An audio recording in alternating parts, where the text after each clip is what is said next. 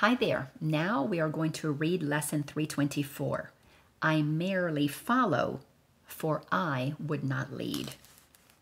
Paragraph 1, the prayer. Father, you are the one who gave the plan for my salvation to me.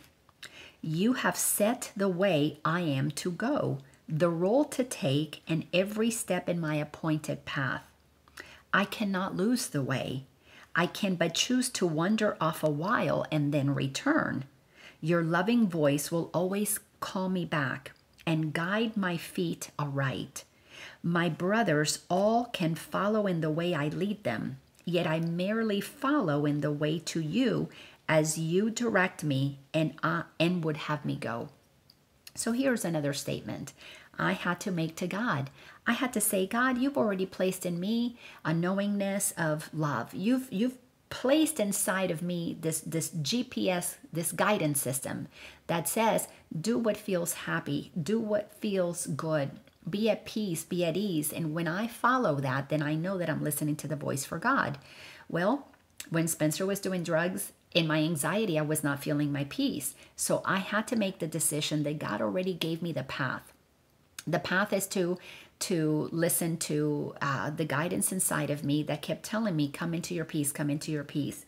If I had a fear, if I had an anxiety, I had to choose to let that go and come back into my peace.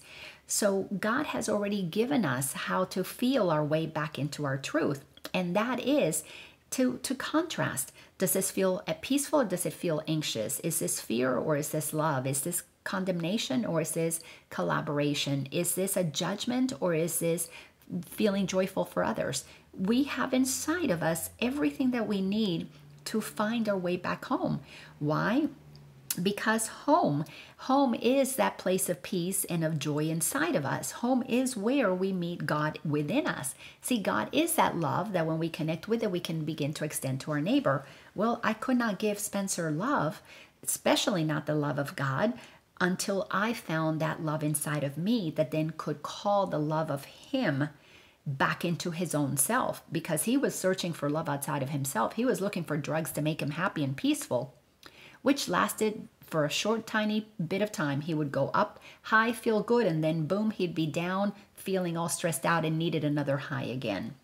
So my work was to help him see that he was searching for something to make him better, but he was only going to find his sustainable inner peace forever if he came inside.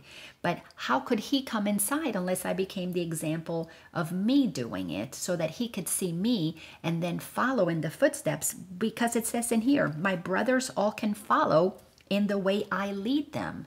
So I had to be the one who started the leading, but I could only lead Spencer because I chose to follow God. So God has sent us teachers, Jesus being one of them. I follow what Jesus taught me through A Course in Miracles. And that helped Spencer watch me move in that direction. So he had me to follow. So we're all leading each other home if we follow in the footsteps of a master. And we follow the path that God has decreed is the only way for us to find our joy. Why? Because when we sacrifice our fears and our anxiety, we return to love. Who doesn't want that? Paragraph number 2.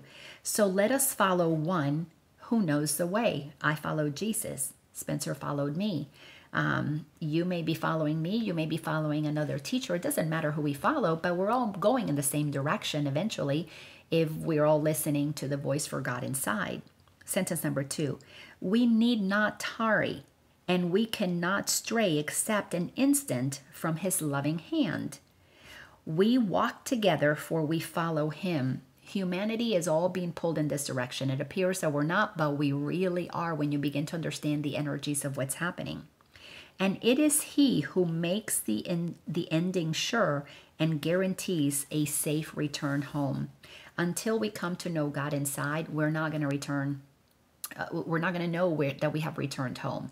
But when you feel the love of God inside, you feel that peace inside, then you know you have come inside to where home is.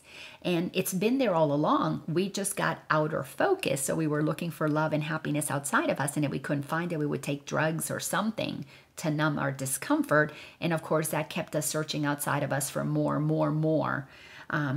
When those things can be dropped and you begin to realize that you don't need anything out that from outside of you, it's because you've started coming inside and you find that your company is enjoyable. The peace that you feel is fabulous. The quiet that is inside is, you cherish it. Once you begin to get comfortable with that, you begin to develop a relationship with God. Now you begin to follow God and not be the one who leads, because when we're leading, we're always going to lead ourselves astray. When we follow, we're following the path of least resistance, and it only has one place to go to. It returns us to love, period. Thanks a bunch, and I'll see you in the next lesson.